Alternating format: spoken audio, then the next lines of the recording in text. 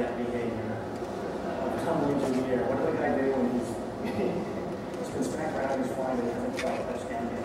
So we have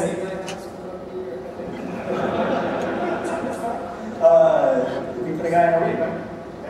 Massive, not massive, it's a motion capture. And the guy in a rig.